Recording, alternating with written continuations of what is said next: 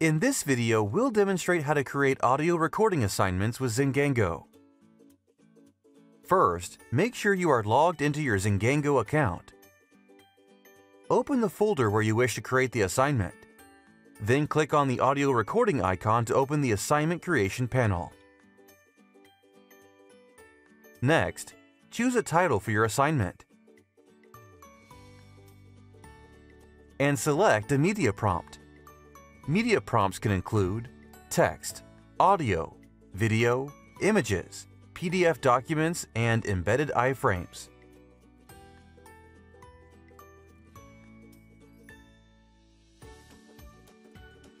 Use the text media type to write a question or a prompt for the students to respond to.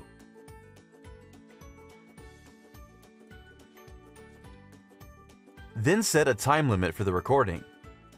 You'll need to decide whether or not to auto-grade the submissions.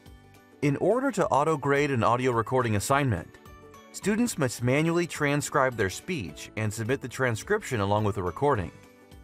A grade is calculated by comparing the number of recognized words in the transcript to the target word count for the assignment.